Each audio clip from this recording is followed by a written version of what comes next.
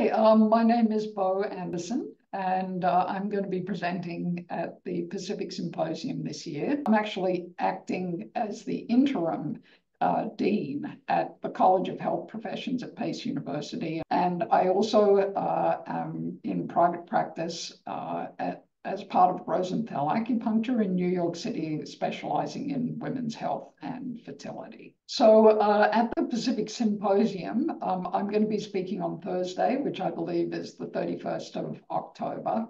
And I will be giving a 1-hour presentation in the morning on the state of the profession, and then carrying that theme through to the afternoon, where I want to look at the current set of circumstances in the profession and how that impacts individual acupuncturists, especially new graduates, especially in the US, where it's at really kind of a critical juncture with a number of influences. We've seen an enormous increase in the amount of research that's been conducted on acupuncture over the last couple of decades.